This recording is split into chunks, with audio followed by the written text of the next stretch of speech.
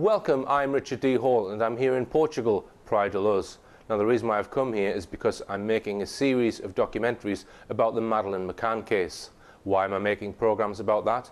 Well, it's because I'm sick and tired of misleading media headlines about the incident. In these films I will expose the hard facts about the incident and also what has happened since the incident. The documentaries clearly show the last place to get truthful information from is mainstream media, and I will also expose those who are controlling mainstream media.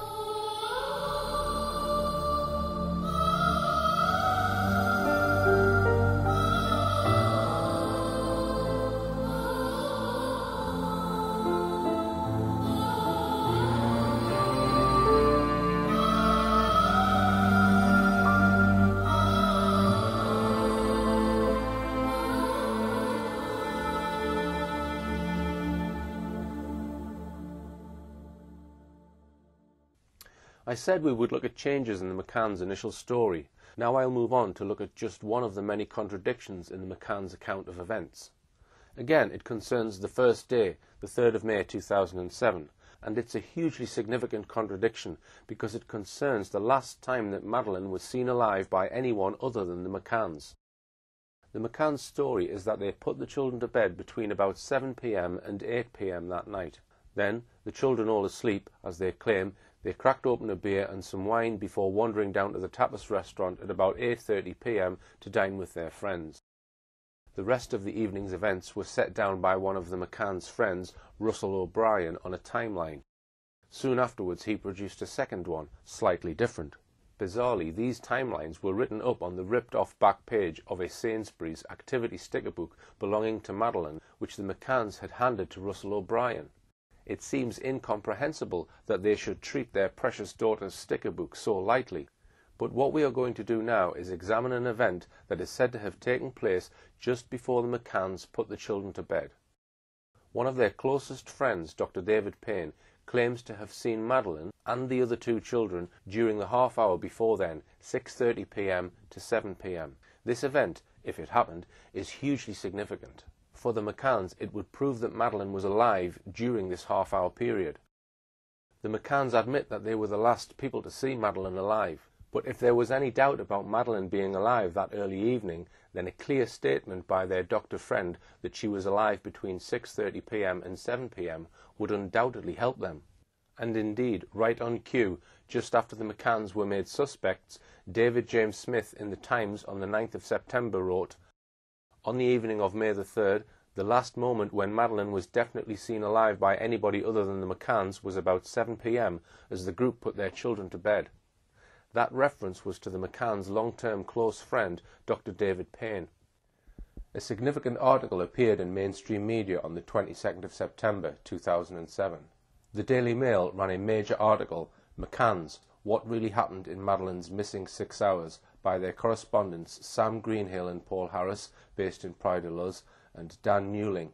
Leaks had emerged from the Portuguese police that there were major gaps in the McCanns' accounts of what happened during the afternoon and early evening of the 3rd of May, the day Madeleine was reported missing. The print media ran stories about the missing 6 hours. The Mail claimed it was the first full account of Kate and Jerry McCann's final day with their daughter, a poignant chronology of a summer day that turned to tragedy and grief. That claim was not true. It was neither a full account nor an accurate account. For a start, this so-called full account completely omitted any reference to Dr. Payne's alleged visit to the McCanns' apartment, said to have taken place between 5:50 p.m. and 6 p.m. that evening. The Mail's account said, "The McCanns played tennis in the afternoon while Madeleine went back to the creche. Madeleine had high tea at 5:30 p.m. with staff at the kids' club. She was picked up shortly before 6 p.m. by Kate and Jerry. After that, Kate and Jerry went home, got the kids ready for bed and got ready to go out for their meal." That account is significant. It does not mention any visit by David Payne to the McCanns' apartment. It does not say anything about Jerry McCann playing tennis at 6:30 p.m. as claimed elsewhere. The Mail article gives the impression that the McCann family went home at 6, put the kids to bed, got ready to go out, and then went out to dinner, which they say was about 8:30 p.m. If we also bring in the evidence of Fiona Payne, David Payne's wife, even more contradictions come to light. She maintains that she went to the McCann's apartment at 7 p.m. and that her husband, Dr. David Payne, joined her there 10 minutes later.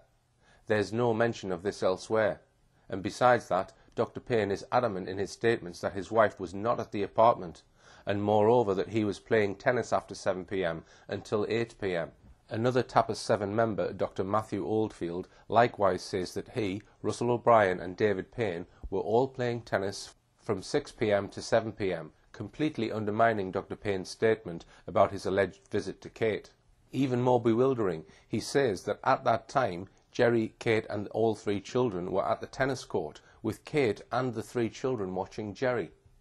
This contradicts the McCann's claim that all of them walked back to their flat 20 minutes earlier. So let's begin our analysis of this claimed event with Dr. Payne's actual statements. He was first interviewed by the Portuguese police at 11:45 a.m. on Friday the 4th of May, the day after Madeleine was reported missing. This is all he says on that occasion. Concerning yesterday evening, he states that he, his wife and his mother-in-law arrived at the restaurant at around 8:55 p.m. According to what he remembers, when they arrived, all the members of the group were present apart from the children, who were in bed. During the evening, Jerry, Jane and Matthew went alternately to their children's bedrooms to check if they were sleeping. He thinks they physically went to the apartments. He no longer remembers in what order they went to see their children. So nothing whatsoever about seeing Madeleine alive between 6:30 p.m. and 7 p.m. It appears that David Payne may subsequently have made at least one, if not 2 or more, written statements to the police and been interviewed by Leicestershire police. None of these statements are anywhere to be found in the documents released in 2008 by the Portuguese police. The following crucial email was sent on the 24th of October 2007 by Detective Constable Mike Marshall of Leicestershire Police to Ricardo Paiva of the Portuguese police. It reads, "Ricardo, as requested, appended are the statements of Arul and Katharina Gaspar. I read carefully the written statements by David Payne, but was not able to extract any other information besides what is already known. He declares that he saw Madeleine for the last time at 1700 hours on the 3rd of the 5th 07 in the McCann's apartment. Also present were Kate and Jerry. He did not indicate the motive for being there or what he was doing. Similarly, he does not indicate for how long he stayed. When asked with whom he was on the afternoon of the 3rd of May, he declares that this information was already offered to the police and he cannot remember if anyone else was there. He does not remember what he was wearing that afternoon." So some very interesting statements here from one police force to another. We'll see the significance of them as we probe this alleged visit further. Payne has told the police, 1. He saw Madeleine at around 5 p.m. 2. Both Kate and Jerry were present when he saw Madeleine. He completely changed that in later statements when he said it was at 6:30 and that Jerry was not there. In a very plain statement, DC Marshall also tells us that Payne didn't know why he had gone there, he had no idea what he was doing there, and he has no idea how long he stayed. Nearly a year after Madeleine's disappearance, however, Dr. Payne was again interviewed by Leicestershire Police. They carried out what is known as a rogatory interview. It was carried out by British police officers following what are called rogatory letters sent to the Home Office asking the British police to interrogate witnesses. Detective Constable Messiah carried out the interview at Leicestershire Police Headquarters, Enderby, on the 11th of April 2008. It began at 10:26 a.m. It begins with him describing meeting up with some of his friends for what he describes as an evening meal at the Paraiso restaurant. We know from a CCTV recording that this occurred around 5:30 p.m. to 6 p.m. Here is the relevant passage of his statement. It's taken directly from the police transcript of this interview. "I was down windsurfing. I must have been windsurfing for a couple of hours. Saw Matt and Russ out on the catamaran, and after we finished there, we met on the beach, played with the girls on the beach, and then we went to the restaurant, which is on the overlooking the beach, and we had the evening meal there. After we had the meal, we got some ice cream, and then we decided that we were going to go up and play tennis. So I left with Russell. We left the girls at the restaurant, and we went up to the back up to the Ocean Club. As I say, I'm not sure what happened to Matt and Russell at that particular moment, But I remember then, I went over to see Jerry at the, tennis courts, just to see, what was happening, and decided that I'd come back to play tennis, and Jerry had asked me just to pop in and check everything was all right with Kate, or, again, I can't remember the exact reason, whether he was just making sure it was all right, that he could stay there and, more time, but, he'd asked me to pop in. So I walked back from the tennis courts back to, Kate and Jerry's apartment, and the time, looking at, we've looked obviously at photographs since then, and the time that we've got, that I was, going to Kate's about 6:30, and I went into their apartment through the patio doors. The three children were all, dressed, in their pajamas. They looked immaculate. They were just like angels. They all looked so happy and well looked after and content. And I said to Kate, it's a bit early for the, for the three of them to go to bed. She said, they've had such a great time. They're really tired, and, so to say, I can't remember exactly what, the night attire, what the children were wearing, but white was the predominant colour. But, just to reinforce, they were just so happy seeing, obviously Jerry wasn't there, but they were just all just so at peace, and, they looked like a family who'd had such a fantastic time. And, then I left there, went and got my stuff, went back to the tennis courts, and then there was me, Matt, Russell, and I think Jerry played for a little while, but he decided that he'd played enough tennis for that day and was going back, and so it left with me, Russell, and Matt, and Dan, who was the, tennis coach for Mark Warner. The statement is extremely hesitant. It does not flow as it would if someone was telling the truth. He gives every appearance of thinking very hard about every statement before he makes it. Whilst many of us routinely use ums and ers as we speak, sometimes to give us a short space for thinking, this short passage is remarkable for including 30 ers and 27 you knows. We also have a number of statements of doubt, I think, not sure, and can't remember. But let's look at the main things he says. These are: 1. He meets Jerry McCann at the tennis courts. 2. Jerry McCann asks him to see Kate. He can't actually remember why. 3. It was about 6:30 p.m. 4. He walked through the patio doors. 5. The three children were all in their pyjamas ready for bed. They were mostly white in colour. 6. Kate and the children all looked very happy. 7. He went back to the tennis courts. 8. He played with Jerry for a short while, and then Jerry stopped playing as he'd played enough tennis that day. The police officer then probes him about how he met Jerry at the tennis courts and about Jerry asking him to see Kate. Payne now becomes even more hesitant. And what was Jerry doing?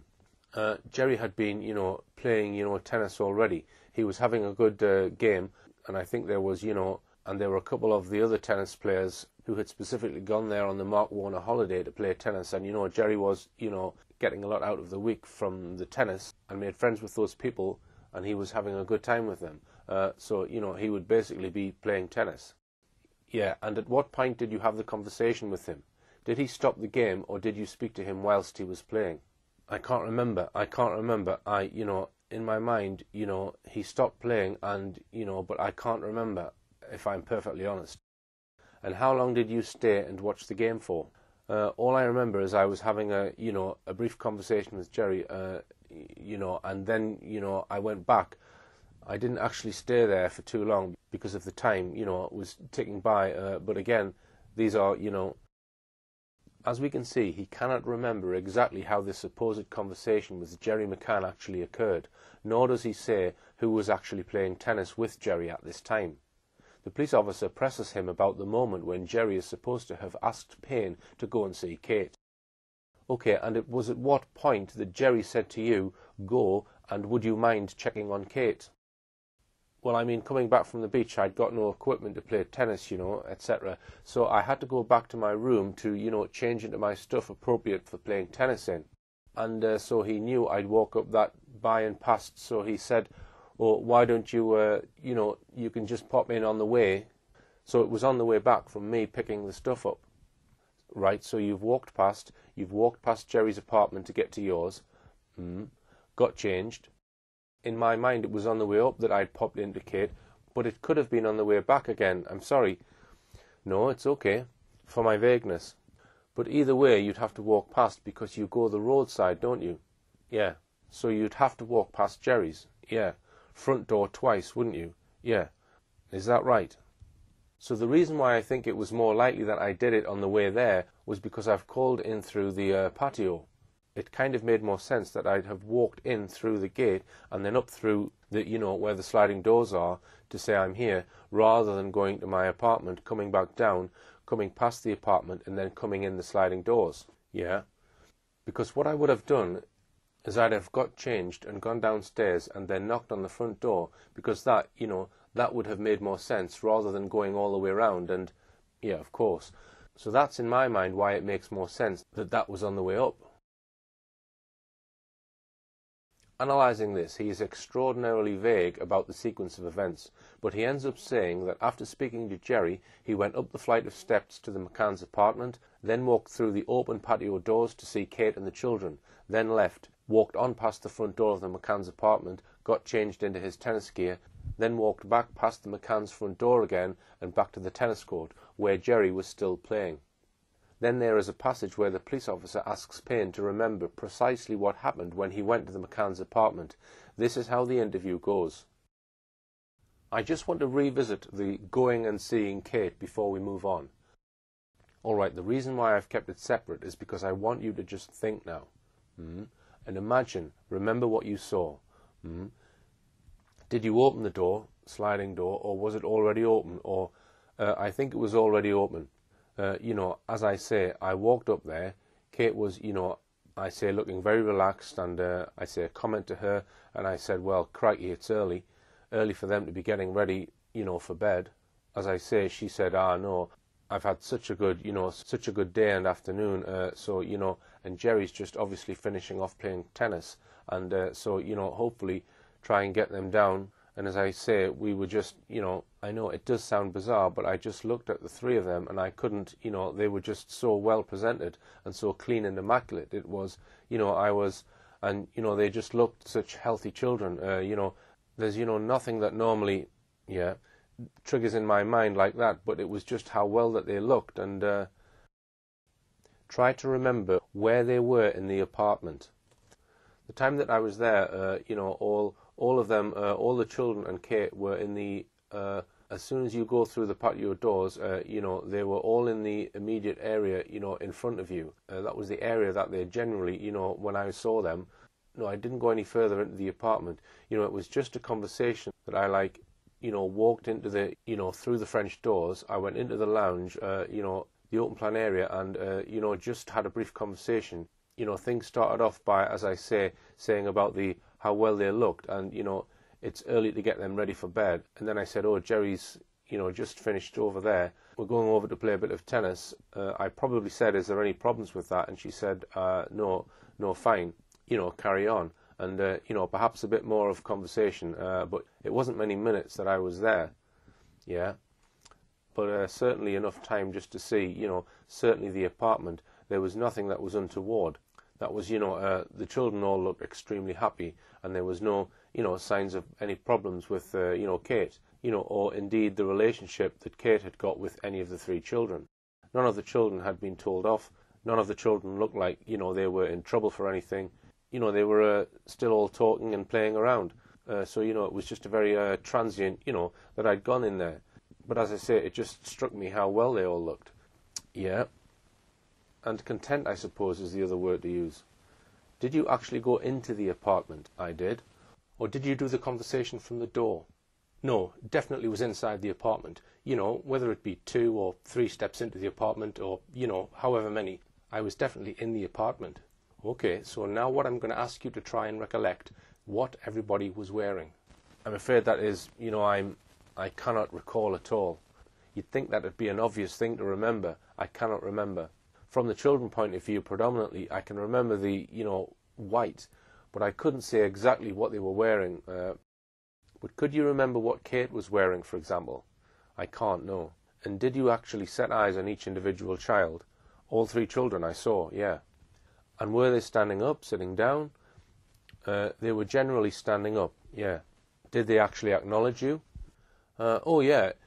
I'm very sure that if you'd have asked them, that evening or the next day, they'd all say, yeah, I popped in. I did know the children very well. We'd all, met up many times before. Again, I'd be playing with Madeleine, in the play area, during that week, lifting her up, twizzling her around and everything. I knew her that well, to do that. And as I say, she definitely knew who I was, and certainly, as I say, just to reinforce, she looked very happy. Yeah, was that the last time you saw Madeleine? It was. How many minutes? You said as a matter of minutes, and then you went back, and then you played tennis. I'm going to pin you down and ask you how long you think you were in there for. I know you say minutes. In the apartment, I'd say 3 minutes, 5 maximum. 3 to 5. Yeah. So then you stepped back out. Did you leave the doors open or did you close them? I couldn't remember. Again, I've got in my mind that the patio doors were open when I went in, and I probably would have just walked out back that way. It's still relatively nice outside. It was light and everything, so, whether they kept the door open, it's just nice when it's in the end of the evening, the end of the afternoon. But if I'm perfectly honest, the answer to that question is, I can't remember. Okay, so when you went back and then you played a game for about an hour. Once again, he gives extraordinarily long, rambling answers to the simplest of questions, such as, where were the children in the apartment, and did they acknowledge you? Again, there are excessive ers, 35, and a remarkable 56 you knows in that short section of the interview, plus many as I says and I means. To a number of questions he answers, I can't remember or I can't recall. But we're now going to compare Payne's account of this alleged event with what Kate said on the record about it, just to remind ourselves. Payne has made these factual issues pretty clear. He entered via the patio door. It was probably open. He went into the apartment. He saw Kate and the 3 children. He stayed for 3 to 5 minutes. So what is Kate's version of this encounter? When interviewed on the 4th of May, the day after Madeleine's reported disappearance, she says this about the time between 5 p.m. and 8:30 p.m. Around 5 to 5:30 p.m., the children ate at a bar under the watchful eyes of the parents. After the 5 p.m. dinner, they bathed the children, prepared them for the night, and let them play for a while at a playground next to the tennis courts, still and always under parental supervision. At around 8 p.m., the children were put to bed until the following morning, when the described routine started all over again. So at this stage there is no mention at all of the supposed visit of David Payne to her apartment, but Jerry does refer to it in a statement he made to the Portuguese police on the 10th of May. During the afternoon of that day, the rest of the group, including the children, were at the beach, having returned at 18:30 hours, the time at which he saw David Payne next to the tennis court. David went to visit Kate and the children and returned close to 7 o'clock, trying to convince the deponent to continue to play tennis, which he refused, as he had already been playing for about an hour and had to go back to his wife. Nevertheless, Russell, David and Matthew stayed to play.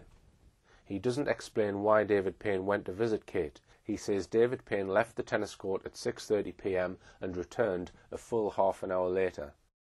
Kate doesn't make another statement to the Portuguese police until the 6th of September. Here is what she said on that occasion.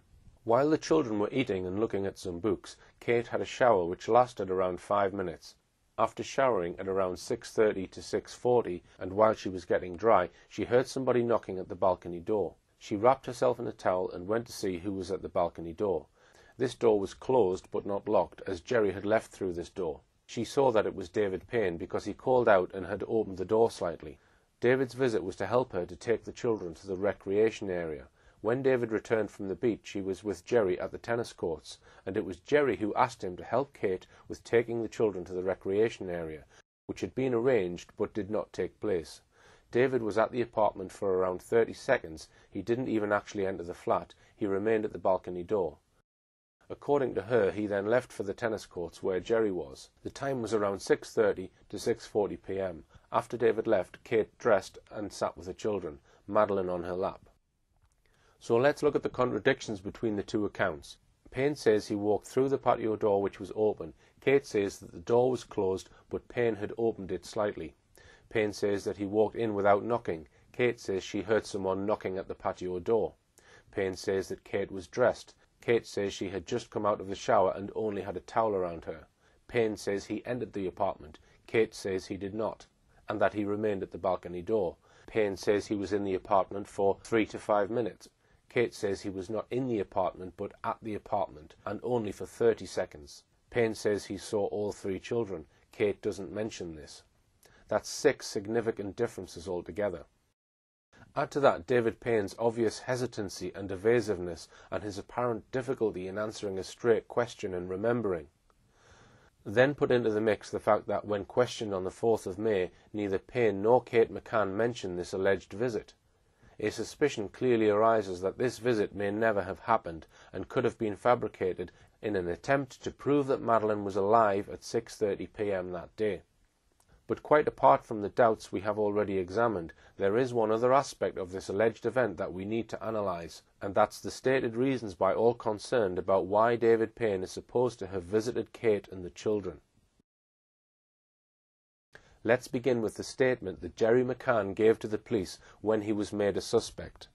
Regarding the episode where he spoke to David on the 3rd of May, he says that he was playing tennis at 18:30 when David appeared near the tennis court and asked him through the fence if he was going to continue playing.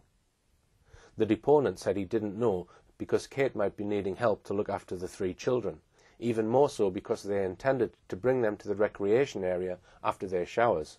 He thinks that David offered to check if Kate needed help, which he did, and returned minutes later.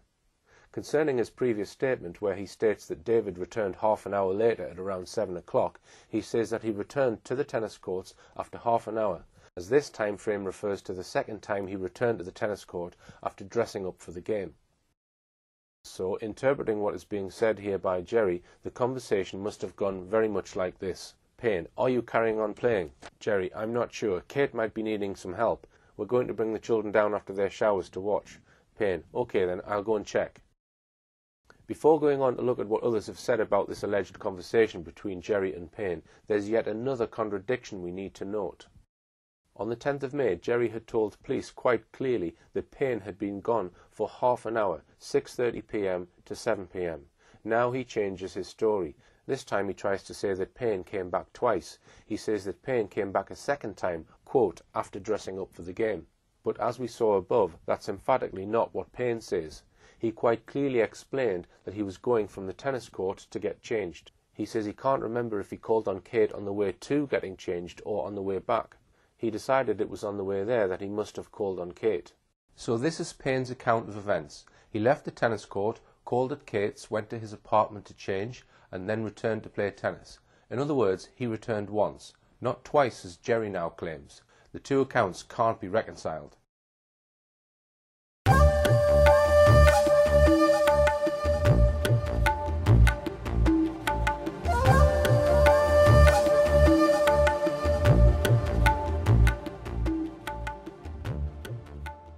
Before we leave this topic, even more contradictions arise when we examine what reasons have been given for Payne visiting Kate. The issue of this alleged visit of Payne to Kate McCann first arose in September 2007, 4 months after Madeleine's disappearance, when sections of the British press began referring to the missing 6 hours, a gap in the afternoon and early evening when it was unclear what the McCanns and their friends were doing.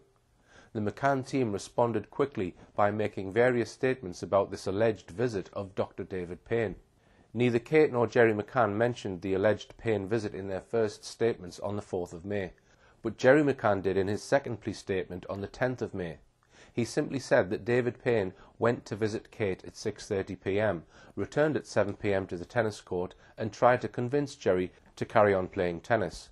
Jerry says in his initial statement, "I'd been playing for about an hour. I had to go back to my wife." So Jerry tells us nothing about the purpose of this visit, just that Payne went to visit Kate. Kate McCann was interviewed by the Portuguese police on the 6th of September. This was the interview just before the later one, where she was shown videos of the cadaver dogs alerting.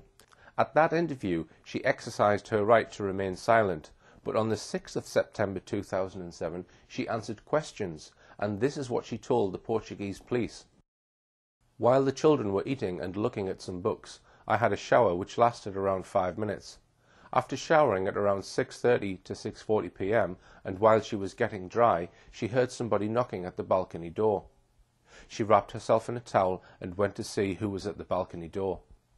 This door was closed but not locked, as Jerry had left through this door. She saw that it was David Payne, because he called out and had opened the door slightly. David's visit was to help her to take the children to the recreation area. When David returned from the beach, he was with Jerry at the tennis courts. Jerry asked him to help me taking the children to the recreation area, which had been arranged. But this did not take place.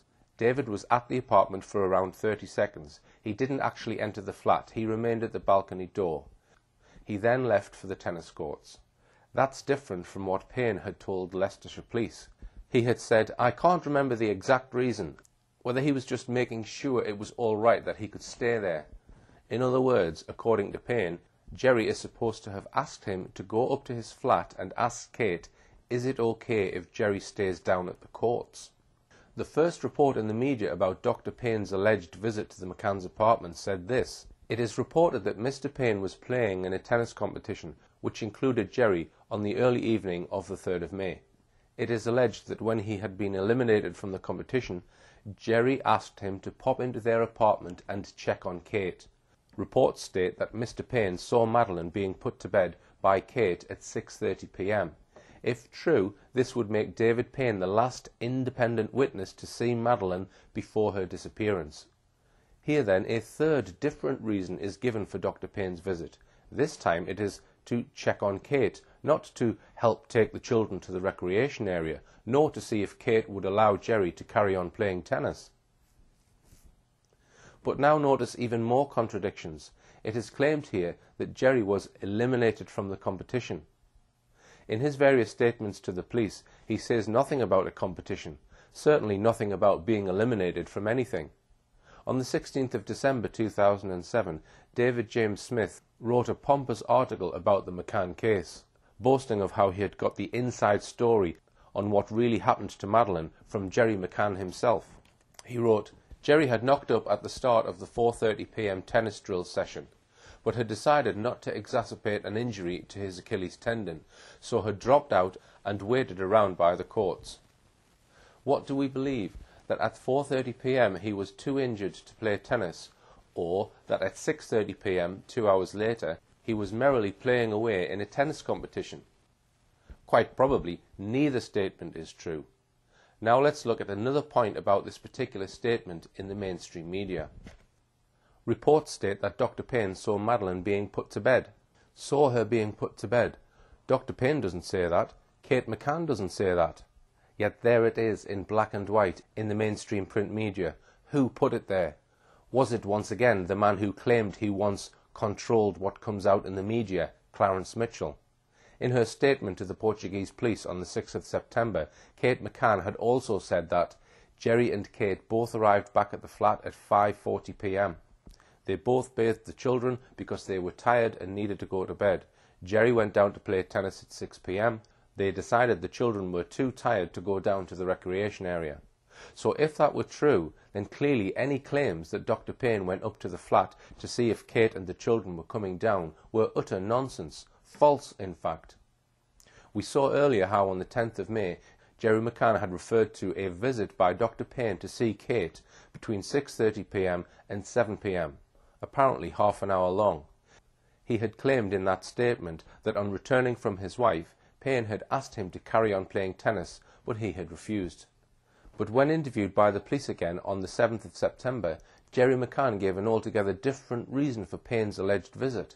He now told police, "I was playing tennis at 6:30 p.m. when David appeared near the tennis court and asked me through the net if I was going to continue playing. I said I didn't know because Kate might be needing help to look after the 3 children. Even more so because we intended to bring them to the recreation area after their showers." He thinks that David offered to check if Kate needed help, which he did, and returned minutes later. He goes on to explain to the police why he first of all said that Payne was away seeing his wife for 30 minutes, but now was saying that the visit only lasted a few minutes. As we saw just now, he gets out of this by telling the police that David Payne returned twice, and the first time without his tennis gear, the second time with his tennis gear on. So if Dr. Payne really did visit Kate McCann around 6:30 p.m. on the night Madeleine disappeared, for which of the following reasons was it? All these have at various times been given by various witnesses.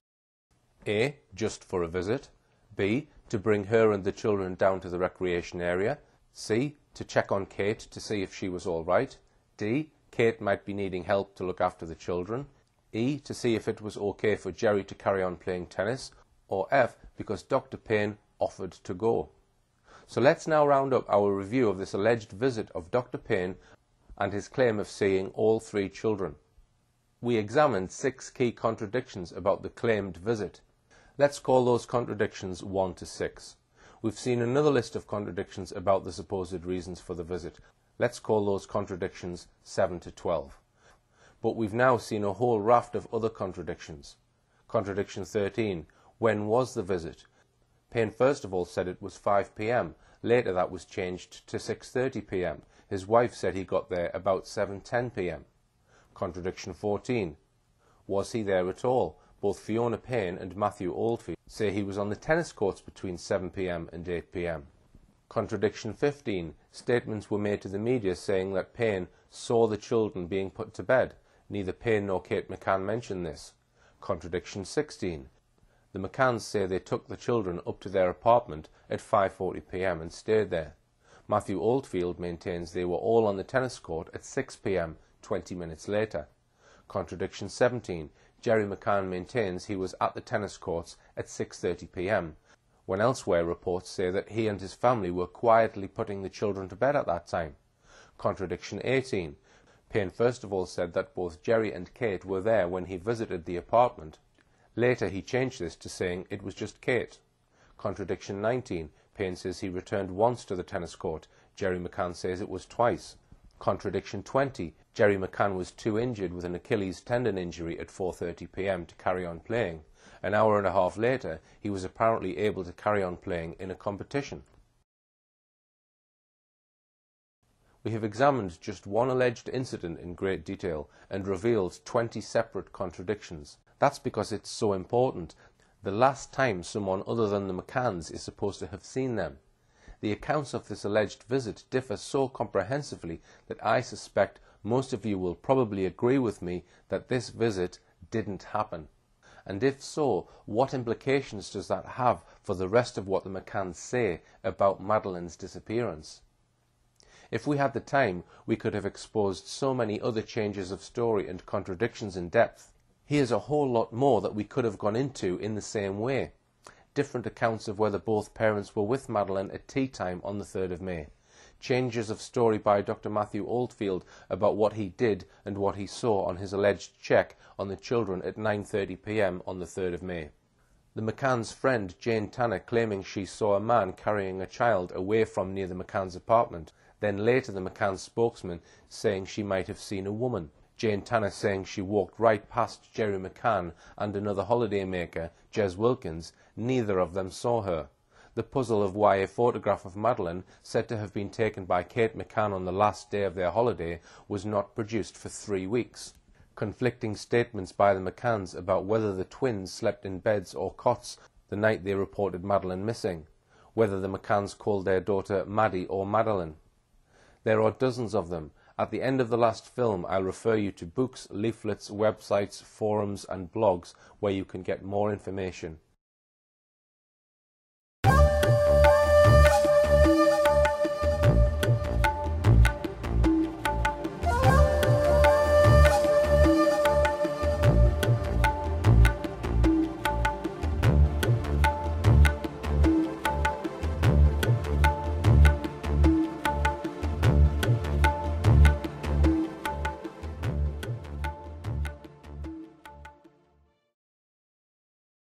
Before leaving the subject of David Payne's alleged visit to Kate McCann at 6:30 p.m. on the evening Madeleine was reported missing, we need to mention another issue which once again the mainstream media have avoided, despite the fact it is clearly part of the evidence in this case.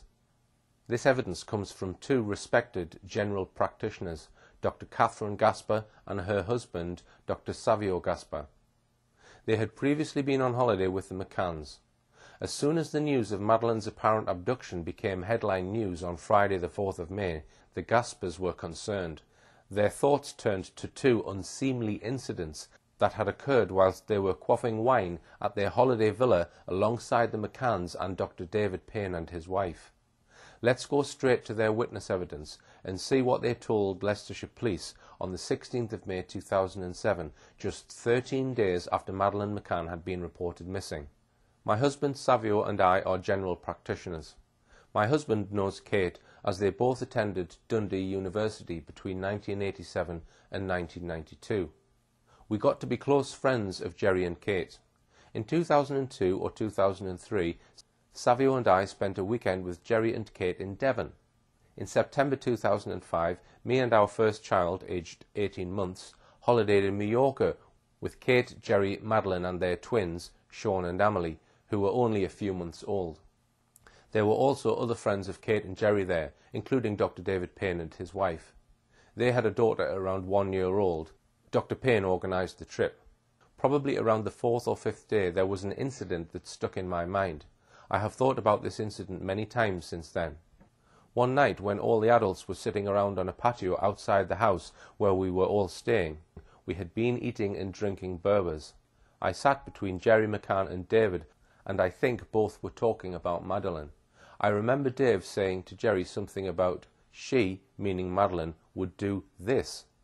While he mentioned the word this, Dave was doing the action of sucking one of his fingers, pushing it in and out of his mouth, while with his other hand he was doing a circle around his nipple, with a circular movement around his clothes. This was done in a provocative way. There seemed to be an explicit insinuation about what he was saying and doing. I remember being shocked by that. I always felt it was something very weird and that it was not something anyone would say or do. I looked at Jerry and also at Dave to gauge their reactions. I looked around as if saying, "Did someone else hear that, or was it just me?"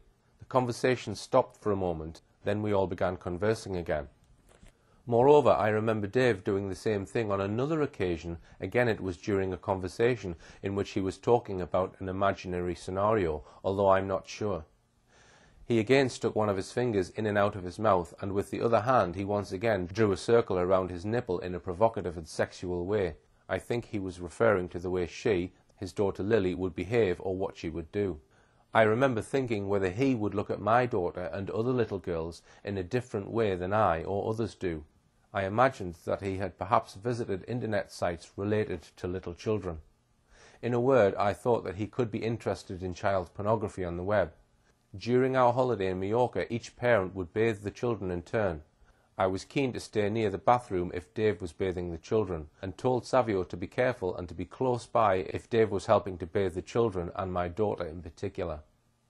During our stay in Mallorca, Dave and his wife Fiona and their daughter Lily used to take Madeleine with them for the day in order that Kate and Jerry could rest a bit and have time just for the twins. The first time I heard the terrible news regarding Madeleine on the radio, my thoughts raced immediately to Dave. I asked Savio if Dave was also on holiday with the McCanns in Portugal. He didn't know. I watched TV to catch the coverage and eventually discovered that Dave was there with the McCanns. As soon as she realised that Dr. Payne had been in Portugal with the McCanns, she and her husband contacted Leicestershire Police. On the 16th of May they gave this important statement to Detective Constable Brewer of Leicestershire Police. And then we come on to one of the most extraordinary aspects of this case. This statement was suppressed by Leicestershire Police for 5 months.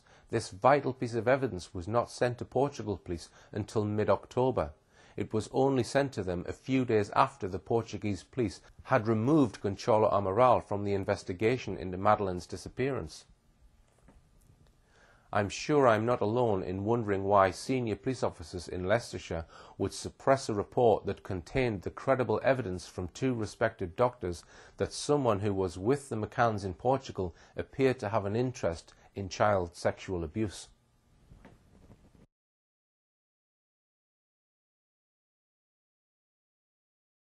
It's time now for us to have a close look at what is arguably the main line of forensic evidence in this case, and one that has caused a huge amount of controversy, namely the evidence of 2 cadaver dogs brought to Portugal by one of the world's most sought-after sniffer dog handlers, British dog handler Martin Grime.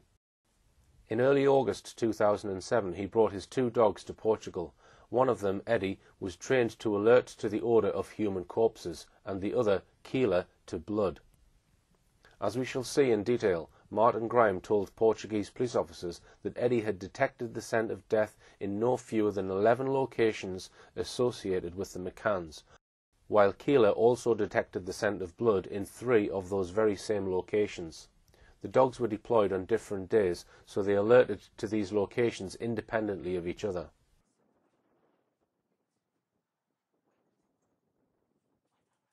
What I've first noticed is that as soon as I came in, that the dog's very excited, and as a handler I can pick up his body language, etc. And it would appear to me that as soon as he's come in the house, he's picked up a scent that he recognises.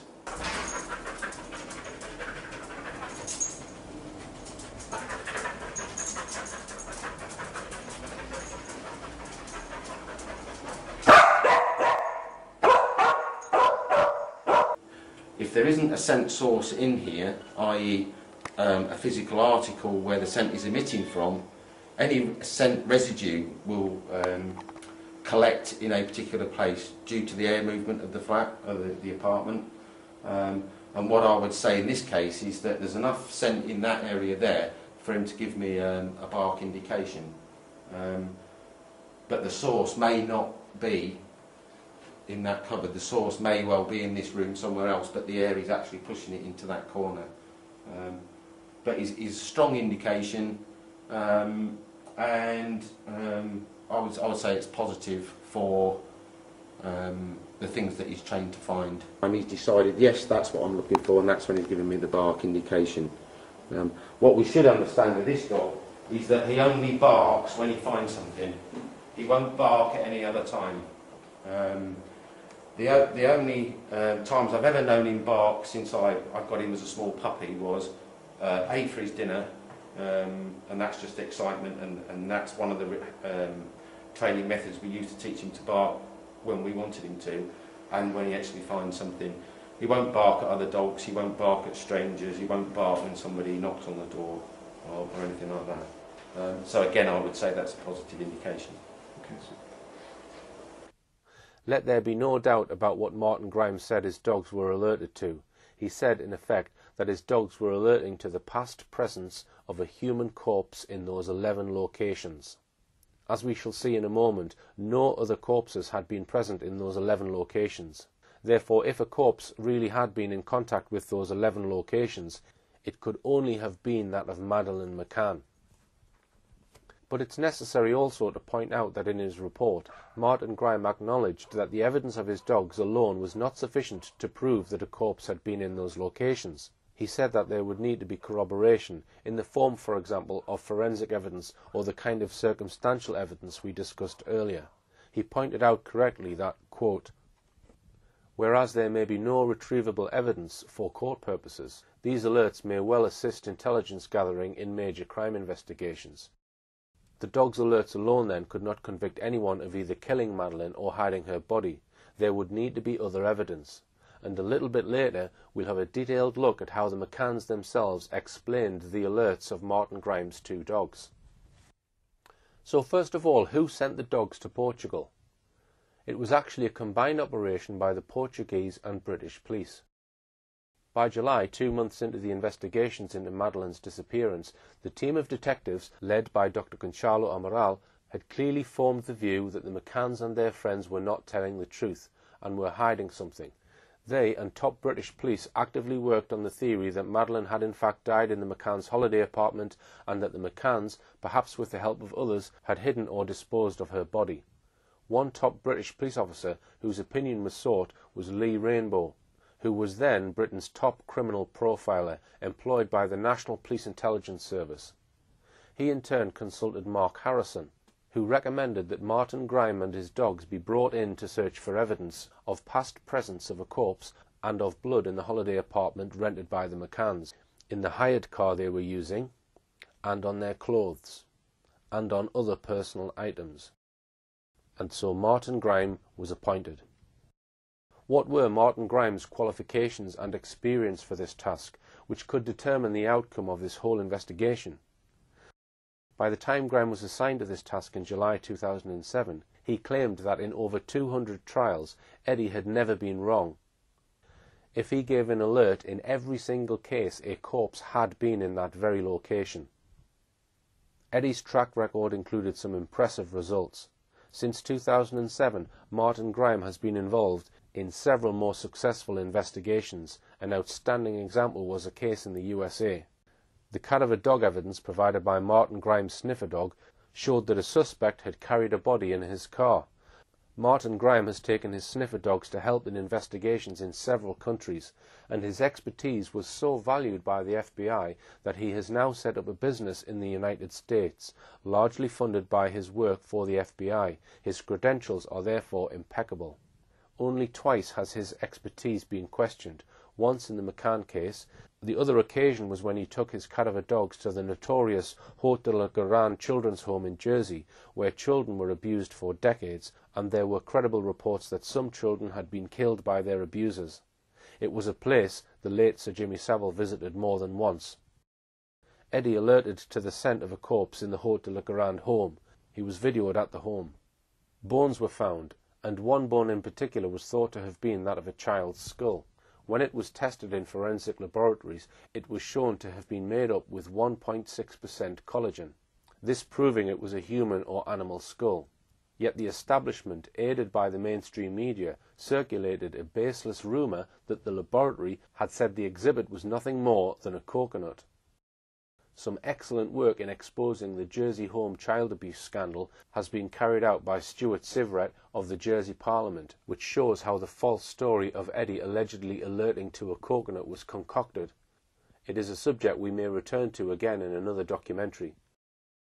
So let us now consider exactly what Eddie and Keeler found when Martin Graham took his dogs to the village of Praia de Luz in the first week of August 2007. I'll do so by quoting from a document that the McCanns themselves are very fond of relying on, and that's the final report of the regional Portuguese Attorney General Fernando José Pinto Monteiro in July 2008. Things were moving rapidly in the summer of 2008, as this extract from Wikipedia tells us. A judgment from Evora Supreme Court of Justice in Portimao was released on the 29th of May and revealed that Portuguese prosecutors were examining several charges, including A. Abandonment of a child, B. Abduction, C. Homicide, and D. Concealment of a corpse. 2 months later, on the 21st of July 2008, the Portuguese Attorney General announced that there was no evidence to link the McCanns or Robert Murat to the disappearance, that the case was closed, and that the aguido or suspect status of all three had been lifted. On the 4th of August, the Ministerio Público, the Portuguese Ministry of Justice, released 11,233 pages of the case file to the media on CD-ROMs. This was the final report that recommended that the investigation into Madeleine's disappearance be shelved because there was insufficient evidence with which to charge any individual with being responsible for Madeleine's disappearance.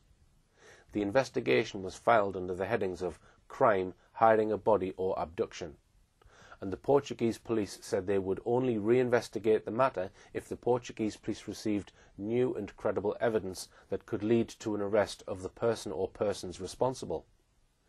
The release of 11,233 pages of witness statements, expert reports and evidential material to the public via a series of DVDs would never happen under British law. But in this unique case, it has provided the raw material for a legion of amateur sleuths in many countries to work on. So here's what Fernando José Pinto Monteiro's report told us. Under Section D of its report, headed Dog Searchers and the Constitution of Gerald McCann and Kate Healy as Arguidos. His report begins by noting that Mark Harrison, a national councillor from Britain for searches at the level of all police agencies in the United Kingdom concerning missing persons, abduction and homicide cases, had recommended that trained sniffer dogs be brought in which could, in his words, detect mortal victims by tracing very small samples of human remains, bodily fluids and blood in any environment or terrain. The findings of the dogs were recorded as follows. 1. Eddie signalled cadaver odour inside the couple's bedroom in apartment 5A in an area next to the wardrobe. 2. Eddie signalled cadaver odour in the same apartment in an area near the living room window, which has direct access to the street behind the sofa. 3. Eddie signalled cadaver odour at the same apartment in the garden area, in a square corner vertically below the balcony.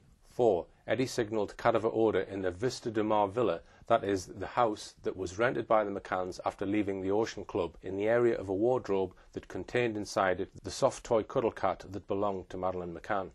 5. Eddie signalled cadaver odour on 2 items of clothing belonging to Kate McCann, which were examined in a pavilion in Lagos. 6.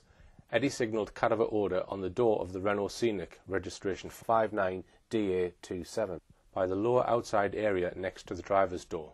7. Eddie signalled cadaver odour on the key card of that vehicle when it was hidden under a fire prevention sandbox. Strangely, the Attorney General's report actually left out some of the alerts clearly mentioned by Martin Grime in his report. As for Keeler, the bloodhound dog, the Attorney General said this. 1. Keeler, the dog that detects the presence of human blood, signalled an area in the living room in apartment 5A, which had already been signalled by Eddie. 2. Keeler, the dog that detects the presence of human blood, signalled the same area again as where Eddie had signalled, in the living room of the apartment. 3. Keeler, the dog that detects the presence of human blood, signalled the lower part of the left-hand side curtain of the window in the same living room. 4. Keeler, the dog that detects the presence of human blood, signalled the right lower lateral part of the inside of the boot of vehicle 59DA27. 5. Keeler, the dog that detects the presence of human blood, signalled the storage compartment on the driver's door which held the vehicle's key card. 6. Keeler, the dog that detects the presence of human blood, also signalled the car's key card when the same was hidden under the fire service sandbox inside the parking lot. The Attorney General added for good measure, the viewing of these videos, whose contents is very impressive, becomes essential to understand the dog's action and signalling more than by any words. We know from the book written by Portuguese detective Gonçalo Amaral that the report of Martin Grime on his dogs was dynamite. The Portuguese police had been doubtful of the McCann's version of events from day one. Their suspicions had led them to take advice from the British police. Top British police officers said it was reasonable to suspect that the parents had lied about what had happened to Madeleine and may have covered up her death, whether it was accidental death or otherwise. Now they had what to them seemed concrete confirmation of their hypothesis. At around the same time, they had preliminary forensic results back from samples of blood and blood fluids found in the living room of the McCann's apartment and in the Renault Scenic that they hired. These first results showed that the samples matched the DNA from Madeleine in 15 out of 19 indication, roughly, only 1,000,000 to 1 chance that these samples were not from Madeleine. The police had got powerful indications from the alerts of the 2 Springer Spaniels. The DNA results were heading in the same direction, as we shall see in more detail in a later programme. Now, however, we will examine in detail how the McCanns reacted to the alerts of the cadaver dogs. It was perhaps inevitable that with the world's eyes on the investigation team in Portugal, and with the police now having the results from Martin Grime's cadaver dogs, that at least one police officer would leak this dramatic news to the media. And so it came to pass. It was Monday the 6th of August, barely 3 months after Madeleine had been reported missing, that a Portuguese newspaper, Jornal de Noticias, dramatically reported that British sniffer dogs had found traces of blood on a wall in the apartment where Madeleine went missing, below the window of the living room near the floor. The McCanns began to react 2 days later. A person described as a friend of the McCanns, Rachel Oldfield, one of the so-called Tapas 7, was reported as saying she was disgusted at what appeared to be a deliberate smear campaign against them. She was quoted as saying, "I think there are some leaks coming from the police because a lot of what I have read recently has been completely untrue." The following day the press referred to reports of an increasing backlash against the McCanns, both by Portuguese people and by fellow holidaymakers at the Ocean Club. The McCanns retorted that they would not be bullied and forced into leaving Portugal against their wishes. On Saturday that week, the Portuguese police acknowledged for the first time that Madeleine could be dead. Chief Inspector of Police Olegário Sousa told the police that new evidence had intensified fears that Madeleine might be dead, but made a point of saying that the parents were not under suspicion. Less than a month later, that was to change dramatically. The McCanns reacted once again via a family friend by denouncing the police for not having the decency to inform us first about their new theory. Portuguese press reports suggested that the Madeleine McCann investigation had now entered a decisive phase. They were not wrong. 2 days later, the McCanns did a round of interviews with Spain's 3 top-selling newspapers, claiming that there was a very real possibility that Madeleine was still alive. No doubt that took a little bit of organising by their media relations expert, Clarence Mitchell. The leaks continued, suggesting that evidence from the cadaver dog's alerts and DNA test results proved that Madeleine McCann must have died in the McCann's apartment. On the 24th of August, the McCanns were forced to react again, this time attacking preposterous speculation about Madeleine's fate. Jerry McCann says he is disappointed that so much information has been made public despite Portugal's strict judicial secrecy laws. A week later, on Friday the 31st of August, the McCanns announced they were going to sue a Portuguese newspaper, Tal and Qual, which reported, correctly as it happens, that the police believed the McCanns were responsible for their daughter's death. Months later, the magazine folded. The McCanns never sued them. Events soon overtook them. Another week later, on Friday the 7th of September, the McCanns were taken in for questioning by the Portuguese police. They attended voluntarily. They were not arrested, but they were interviewed under police caution. So let's now go to Kate McCann's account of her interview by Portuguese police, where she is shown a lengthy video of the cadaver dog Eddie alerting to the scent of a corpse in the McCann's holiday apartment. On page 248 of her book, Kate McCann writes, "Carlos, my solicitor, had advised me not to answer any questions put to me. He explained to me that this was my right as an arguida, suspect, and it was the safest option. Any responses I gave might unintentionally implicate me in some way." On page 249, "If I'm honest, I'd been quite nervous about seeing the video of the dogs. I had no idea what to expect, although I was quite sure something couldn't be quite right about the results they had apparently produced. We knew from Bob Small, a Leicestershire police officer, that the responses of specialist dogs were intelligence, not evidence, but in my head I'd built up these film clips into the most damning evidence imaginable." Now Ricardo was giving me his spiel about the dogs. "These dogs have a 100% success rate," he said, waving an A4 document in front of me. 200 cases and they've never failed. We have gone to the best laboratory in the world using low-copy DNA techniques." I just stared at him, unable to hide my contempt. What did he know about low-copy DNA? These dogs had never been used in Portugal before. He knew little more about them than I did. Then Kate McCann describes the video she watched. "The dogs went into our apartment, ran around the apartment, jumping over beds, into the wardrobe, and generally having a good sniff." She then describes this significant moment. At one point, the handler directed the dogs to a spot behind the couch in the sitting room close to the curtains. He called the dogs over to him to investigate this particular site. The dogs ultimately alerted. I felt myself starting to relax a little. This was not what I would call an exact science.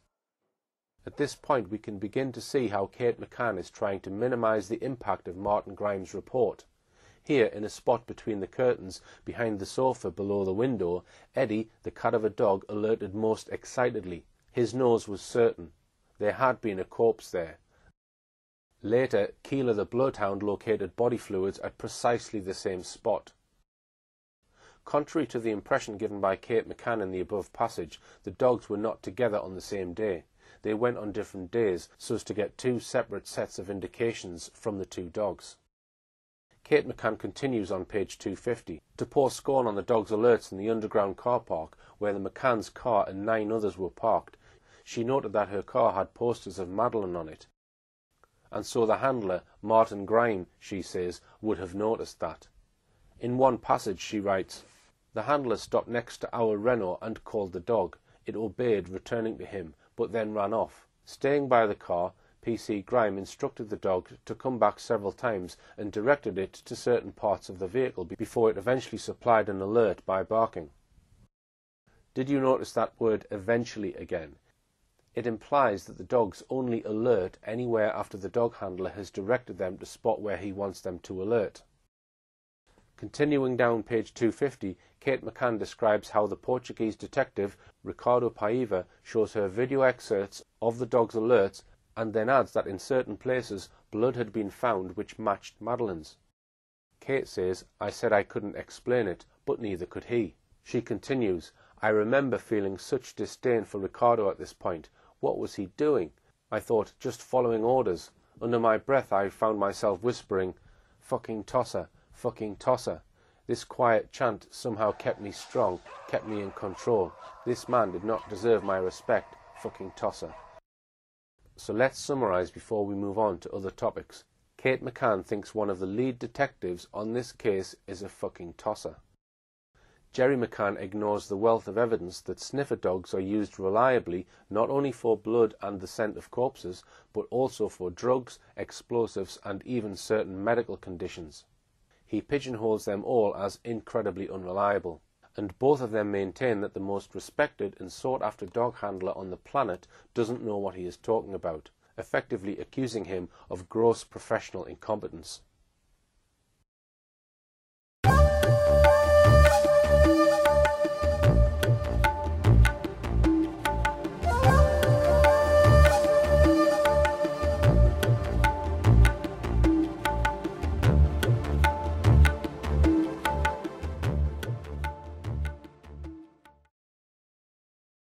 Now we'll have a detailed look at how the McCanns dealt with this explosive evidence, yet another aspect of the case that mainstream media won't touch with a barge pole. You can judge for yourselves how successful or otherwise they were. And we'll look at one US legal case the McCanns quoted in support of their claims that cadaver dog evidence was unreliable, the murder of Jeanette Zapata. And so we come, finally, to how Kate McCann now explains all the dog's alerts, 11 by the cadaver dog and another 5 in the same locations by the blood dog. On page 250 of her book, when researching the validity of sniffer dog evidence, Jerry would discover that false alerts can be attributable to the conscious or unconscious signals of the handler. From what I saw of the dog's responses, this certainly seemed to be what was happening here. Let's be quite clear here. The McCanns are claiming that the dogs were plain wrong. They are saying that all 16 alerts by the 2 dogs were false alerts. They maintain that top sniffer dog handler Martin Grime didn't know what he was doing. It amounts to a libelous attack on Martin Grime, basically accusing him of gross professional incompetence. Now that was what the McCanns said about the dogs in a book first published in 2011, 4 years after Madeleine went missing. But when the dog's alerts to a corpse and to blood were first reported to the press in August 2007, they reacted very differently. Let's examine what they said at the time. They came up with at least 7 different excuses. The first was that any blood found in the flat, apparently found having oozed underneath the tiles in the living room behind the sofa, where the wall and the floor meet, might have come from Madeleine's grazing her leg when she boarded the plane. It is very unlikely, however, that a graze on a knee at East Midlands Airport would produce significant blood hours later in Portugal. Any light bleeding from the graze would surely have stopped long before the plane touched down. The second excuse was that any blood might have come from a nosebleed. It was said that Madeleine used to have frequent nosebleeds. Both of these explanations seem highly unlikely, given the amount of blood that would be needed for a small amount to seep through the tiles. In addition, it is hardly likely that blood from a graze on a knee or a nosebleed would be located at the edge of a room where the wall joins the floor. Nosebleeds usually leave only a few spots of blood, if any, on flooring, usually being contained by a tissue or handkerchief or clothing. It's highly unlikely that Madeleine would have sat still while copious quantities of blood poured from her nose or knee onto the tiled floor, right by the living room wall. One of the more entertaining reasons for blood spatters being found on the wall was given by Jerry McCann's sister, Philomena McCann, a teacher at Ullapool High School. She claimed that they could have come from mosquitoes crashing into the walls.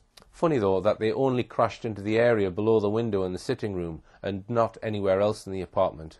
That became the third excuse. Now we move on to reasons given for the scent of a human corpse having been found in the McCann's hired car. The fourth excuse was that the dogs had alerted to the smell of the twins' dirty nappies being carried in the back of the Renault Scenic. That amounted to a suggestion that Martin Grimes' cadaver dogs could not distinguish between the smell of a toddler's feces and the scent of the past presence of a human corpse. The fifth excuse was that the dogs got confused with the scent of rotting meat. But these excuses failed to explain that as well as Eddie the cadaver dog alerting to the smell of death, Keeler the blood dog had also alerted to the presence of blood and other body fluids.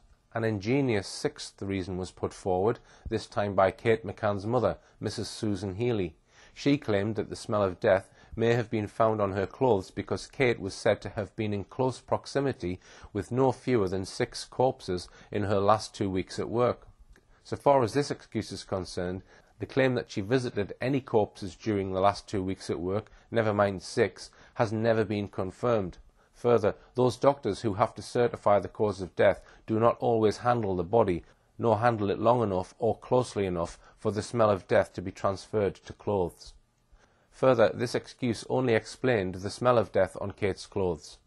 It didn't explain how the smell of death came to be found at 4 places in their holiday apartment, nor in their hired car.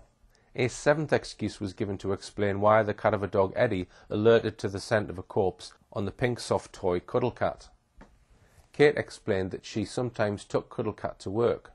A newspaper report, based on sources within the Portuguese police, explained at the time, Kate didn't contradict the fact that her 2 pieces of clothing and the stuffed animal Cuddle Cat had been signalled by the English dogs trained to find cadaver odour. She justified it by her profession. Kate McCann's mother alleged that as a doctor at the Leicester Health Centre, she was directly present at 6 deaths before she came to Portugal on holiday, giving the same excuse for Madeleine's stuffed animal that was with her in the months after her daughter disappeared. Quite apart from being unlikely that a mother would take a child's favourite stuffed animal to work, never mind having it with her when she was close to corpses, it appears that experts say that it is not usually possible for the smell of death to be transferred in this way. Altogether then, within the space of weeks, the McCanns had given these 7 bizarre excuses for the alerts of the cadaver and blood dogs. But these excuses were all very unconvincing. Let's now go straight to the witness statement by Jerry McCann, given by him when he was interviewed under caution by the Portuguese police on the 7th of September 2007, the day he was declared a suspect.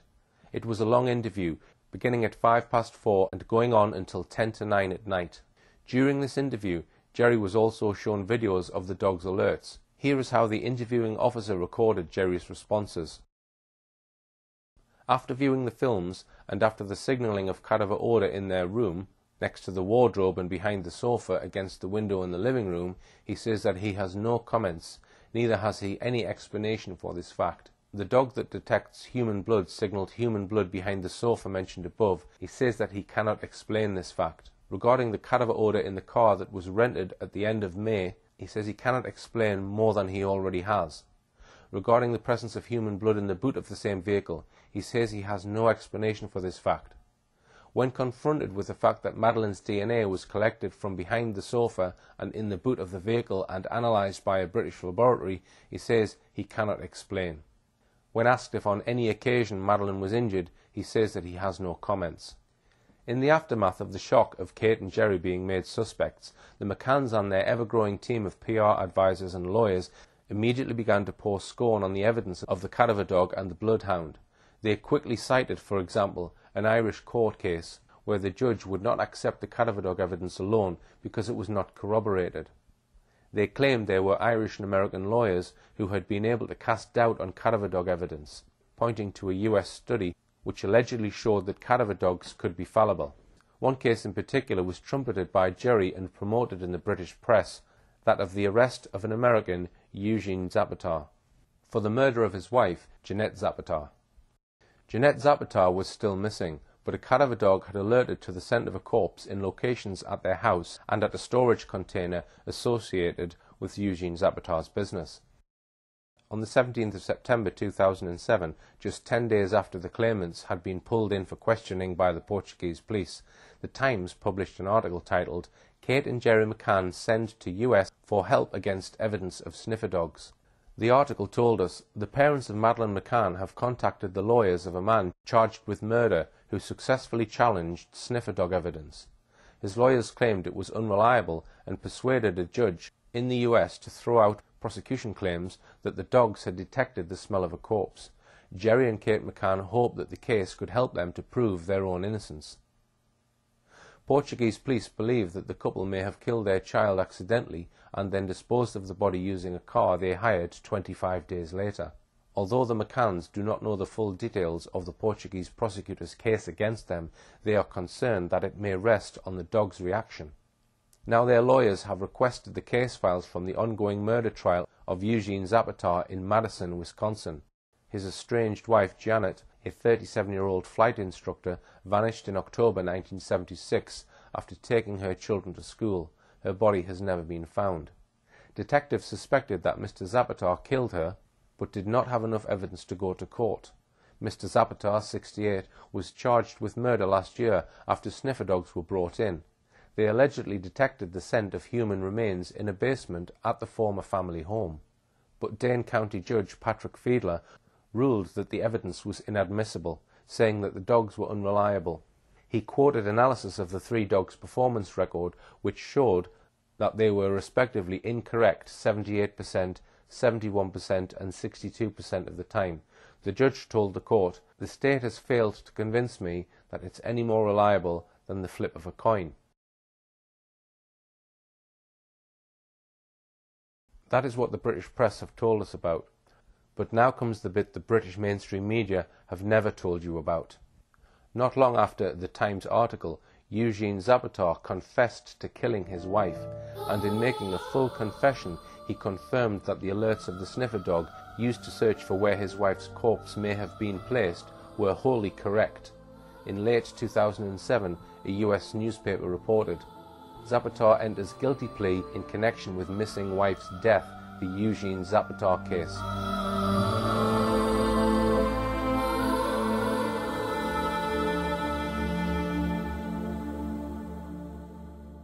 During the past 2 decades, the ability of sniffer dogs to reliably detect an increasing number of substances has expanded greatly. Wikipedia, for example, tells us that sniffer dogs are used for all these purposes. Wikipedia adds that one notable quality of detection dogs is that they are able to discern individual scents even when the scents are combined or masked by other odours. We know from Martin Grimes that Eddie had never once been wrong in over 200 cases where he detected the smell of death or blood. Cadaver dog evidence has played a part in the conviction for murder of many criminals beside that of Eugene Zapata. Here is a list of some of the cases where sniffer dogs have resulted in convictions or raised major doubts about claims by their parents that their children have been abducted or just disappeared. Finally, what are we to make of the attacks by the McCanns on the professional competence of the dog handler sent to Portugal, Martin Grimes?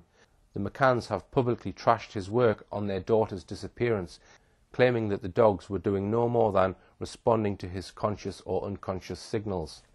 This is the first time that you give us a big interview, not being arguidos since then.